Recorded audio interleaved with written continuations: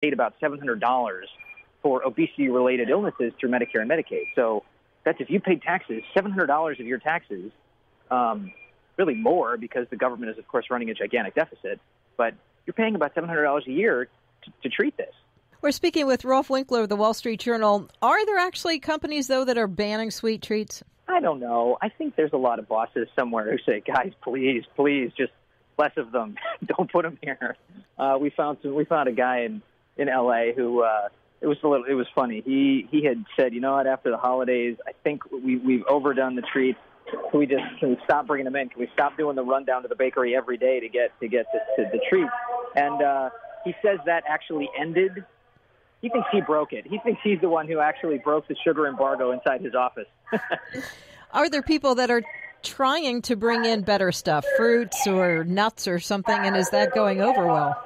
Oh, all the time. I think lots of people. I know in my office I try to sometimes, and I tell you, in my experience, at the Wall Street Journal, we like to celebrate when you get a story on page one. So typically the easy thing to do is buy a box of donuts because donuts are cheap.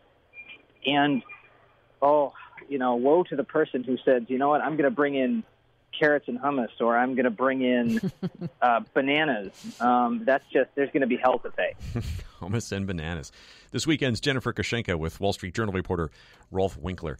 30 minutes now after the hour on This Weekend. Look into any great business, whether it's a manufacturer or a hotel, a store, school, or hospital. Look into each and every one of them, and you'll find the same thing: great people. At Kronos, we believe that great businesses are powered by great people. And with Kronos Workforce Solutions, we'll help you find them, keep them, and engage them. Learn more at Kronos.com. Kronos, workforce innovation that works.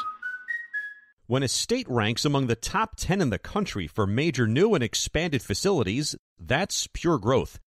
When it's tops for 4 straight years, that's pure Michigan. Long known as a world leader in the automotive industry, Michigan is also a leader in advanced manufacturing, cybersecurity, agribusiness, and aerospace. In fact, CNBC rates Michigan as the most improved state for business. To learn more, visit michiganbusiness.org. Behind the headlines, above the noise, you're listening to America's First News, This Weekend with Gordon Deal.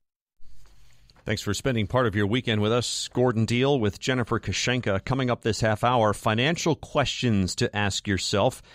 Also, the most notorious towing company in Chicago, and what South Carolina churches are offering certain communion recipients. We'll have that story in about 20 minutes. The player payroll of an NFL team is about $175 million, but many teams pay the place kicker on the roster roughly the league minimum salary, which is often less than $1 million a year. So what, you say, right? To most fans, seems like an easy job. Try telling that to the Minnesota Vikings or the Cleveland Browns, whose kickers at the time missed a combined 7 field goals and extra points last Sunday. More from New York Times sports writer Bill Pennington. Bill, how do you see it? Yes, not all kickers are paid the same. I think I don't write headlines on my stories, but I think the headline that was written is pretty apt, and that said that when it comes to kickers, you get what you pay for. A lot of NFL teams really don't feel like they need to invest a lot of money in their kickers, even though they're the leading scorers on virtually every single team. I think they kind of think, well, one kicker is the same as another, but that's really not the truth. And if we didn't know that, we sure as heck know it now after watching those 2 games. Yeah, boy, I mean, these are September games. It's not like howling winds or driving snow sometime in November, December. Absolutely. No, the conditions were perfect. It's just a matter of, I really think, and I've thought for a long time, that the NFL teams should, give a little more attention to who they're signing as their place kickers. I mean, they make, in essence, 175th of the salary in most of those teams. And they spend more money and more time on a 5th linebacker than they do in the kicker. And the 5th linebacker is barely on the field and certainly doesn't hold the outcome of a game in his hands as often as a kicker does. Right. We're speaking with Bill Pennington, sports writer at the New York Times. He's written a piece about Cleveland Browns kicker Zane Gonzalez and the Vikings kicker Daniel Carlson, who had dreadful weekends. And there is, as you point out, Dan Bailey, the former Cowboys kicker, twiddling his thumbs on a couch somewhere over the weekend, not working. You suspect that will change? I do. I suspect he'll be in Minnesota pretty soon because they are a contender, and they probably are going to say, well, we can't keep putting up with this. I mean, Carlson and Gonzalez aren't necessarily awful kickers. It's just sort of like a rookie in a baseball game. You really do you want them up with the bases loaded in the World Series, which is about how much pressure a lot of these NFL games come down to. But, maybe they need to ease into it. So I do think Bailey will get a job in one of those two places. Minnesota would be the better opportunity. And they'll probably have to pay a couple million or $3 million to get him. I mean, the NFL is big business. That's a good investment. $2 or $3 million for 1 or 2 wins. Absolutely. Thanks, Bill. It's New York Times sports writer Bill Pennington. Since his story was written, by the way, Dan Bailey has, in fact, joined the Vikings. It is 22 minutes now in front of the hour. On This Weekend, you're unlikely to get the right answers unless you ask the right questions. That's especially true when it comes to managing money. We have answers thrust in our faces all the time, right? As marketers and salespeople try to get us to buy this mutual fund, that car, this stock, that home, certain insurance policy. But are these really what we want or need? That's the issue taken up by personal finance expert Jonathan Clements in his new book called From Here to Financial Happiness. He's also editor and founder of the website HumbleDollar.com. Jonathan, what questions? From Here to Financial Happiness aims to take people on a 77-day journey that helps them to figure out where they stand, what they want to get from their financial life, and what steps they need to take in order to get there. And really, the first 2 steps are really important. Where do you stand? What do you want from your financial life? The latter in particular is very hard for people to figure out. I mean, we know tons of people end up with financial products they really shouldn't own. We know that tons of people pursue goals that really don't make them very happy at all. I mean, the statistics prove it out. Over the last 4 decades, the standard of living in the U.S. has more than doubled, and yet our reported level of happiness has not risen. Money has not brought happiness. It should have, but it hasn't. So one of my goals with the book is to help people figure out what it is they really want from their money so that they can then pursue the goals they really care about. Wow. All right, so what are these questions then we should be asking ourselves? So one of the questions I ask early on in the book, actually on day 2, is if money were no object, what would you change about your life? Would you retire? Would you swap careers? Would you move somewhere else? Would you take foreign trips? What is it that you would change about your life if money was not an issue? And while, as I say in the book, I can't promise to make all of these dreams come true. Yeah. Unless you know where you want to go, you're never going to get there. Okay. And we all know that we buy tons of stuff that doesn't make us happy. This is the reason people have basements.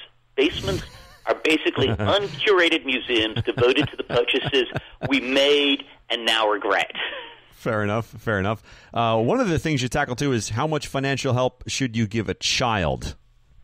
Yeah, that's a really interesting one because it goes towards our financial attitudes. I mean, many of us grow up rebelling against our parents, and then we end up doing exactly what they do. So I would bet good money that how you think about the help you provide to your children is somehow influenced by what your parents did. Either you're replicating what they're doing or you're rebelling against it. But I think that this is a really important question. It goes to your values, and it also goes to what you want to teach your kids about money. So, for instance, a lot of people have heated debates about should you pay kids to do chores or not, or should chores be part of, being a member of the family.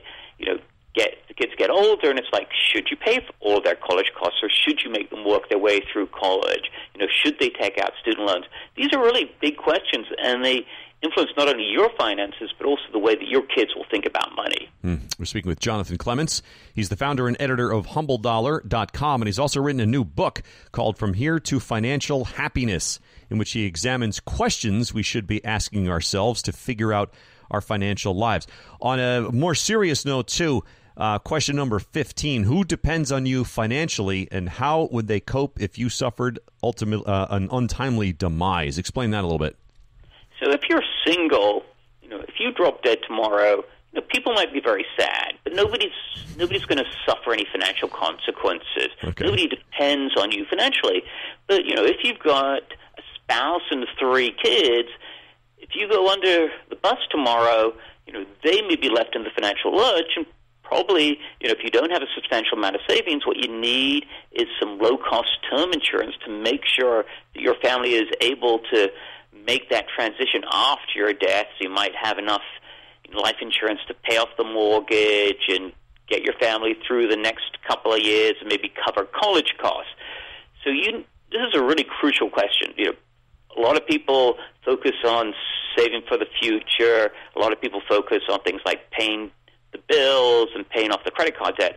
But having enough life insurance is probably, the greatest gift that you can give to your family. But if you're going to do it, make sure you buy the right life insurance. So don't go and buy one of those extraordinarily expensive cash value life insurance policies. Instead, get a low-cost term insurance policy. Thanks, Jonathan. Jonathan Clements, editor and founder of HumbleDollar.com. Again, his new book is called From Here to Financial Happiness. 14 minutes now in front of the hour on This Weekend. Thanks for being with us. In a city known for gangsters, bootleggers, and corrupt politicians, residents will tell you the most reviled actor on the north side of Chicago is a tow truck company. Chicagoans for years have said Lincoln Towing Service, locally known as the Lincoln Park Pirates, has hauled away cars for no reason, overcharged motorists to get them back, and taunted owners who complained. Recently, a state commission revoked Lincoln's commercial vehicle relocator's license, and Chicago cheered. The story is by Wall Street Journal reporter Doug Belkin, who's in the Windy City. This, Doug, sounds like no love lost here. So this tow company in Chicago has been infamous for a half a century for towing people who were parked legally, for not returning cars, for jacking up tickets, and for sort of holding them as ransom, holding the cars as ransom, and for just being mean. They have a real reputation for being intimidating and mean. So they have this long history of antipathy between the city and this tow company, and after a long investigation and the petition and a lot of screaming and yelling, they were finally shut down. Boy, how come it took so long? So the biggest question is who are they paying off? That's what people are wondering in Chicago. Is there a how do they maintain their business license as long as they did? And the answer is I don't really know. They've been in the spotlight for a long time. There are a lot of cars in Chicago. There's a lot of illegal parking. The attorney for the tow company says that it's an infinitesimal number of cars that they have problems with, and a mountain has been made out of a molehill. Of course, the folks in Chicago do not agree with that. Well, I mean, it seems from the stories within your piece that they knowingly took cars that were parked in legal spots and basically held them for ransom, knowing that people probably didn't have the time or energy to fight back or appeal or sue. It looks like the modus operandi was they would get a contract with a private lot. The contract would expire or wouldn't have not started yet, and the tow truck company would still pull cars out of there, even though they didn't have a license to do it. And then, there's just a tremendous amount of anger toward this company because when people would come to get the cars, they would just get yelled at and hollered at, and they couldn't, they passed a towing bill of rights because of this company so that folks who had their cars towed could at least get into their cars and get their personal possessions out of them. And they could see the charges in writing because there were problems on that score as well. Wow. But and there was a song that was written in 1972, which is famous in Chicago, called the Lincoln Park Pirates, because they were sort of looking at their shenanigans. We're speaking with Wall Street Journal reporter Doug Belkin. He's written a piece entitled "The Most Notorious Towing Company in Chicago, Maybe in America, Gets the Boot." Give an example of one of these folks you talked to and what they went through with this company. A lot of what people talk about is getting screamed at by the tow truck drivers, coming in to pay the tickets, complaining that they were towed illegally, that they shouldn't have been towed, and people telling them when they get there, in very vulgar and foul language, that's not their problem, and they had to pay $250 to get their car back, and that was the end of that. And then, in order to get to appeal this, you'd have to go to a hearing, and you probably would have to go twice, and it's $200. So it's not nothing, but it's you want to take a day or 2 days off of work to make that happen. The answer is probably not. So I think what ultimately happened is social media caught up with them. People were able to connect with each other, maybe 5 years ago, and start to sort of realize that this is happening to everybody, and get together. And then one of the aldermen sort of took the bull by the horns and started to drive the message a little bit. Thanks, Doug. Wall Street Journal reporter Doug Belkin. He tells a story, by the way, of Abby Amy, who who was 6 months pregnant in